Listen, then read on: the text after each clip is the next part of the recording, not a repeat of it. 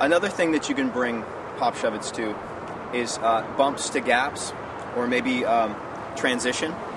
And if you bring the pop shove-it to transition or bumps or something like that, you may find that you have to set your feet up a little bit differently every time.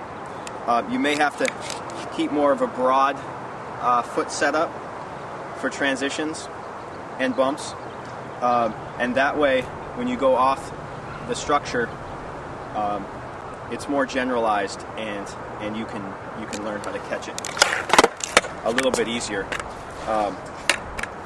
And also you can do grinds like backside 5-0 grind to shove it out, and that's going to be a different position altogether because you're going to be in a grind position. So your feet may be up as far as over the bolts, or your feet may be as far back as the middle of the board.